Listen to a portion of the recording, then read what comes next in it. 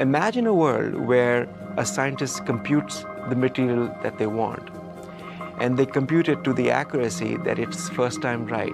So when you walk into a lab, you don't need to experiment anymore. Imagine a battery that you charge it once and you never have to worry about discharging. What can you do with 1,000,000 qubits?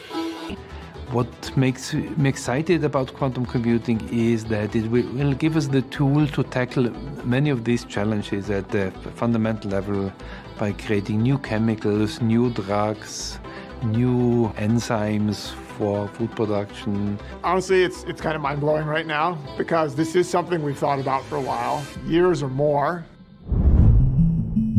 We call the ages of mankind by materials. We've talked about the Stone Age, the Bronze Age and the Iron Age. Thus, what could be more powerful than having a machine that can let you radically change the way we work with materials?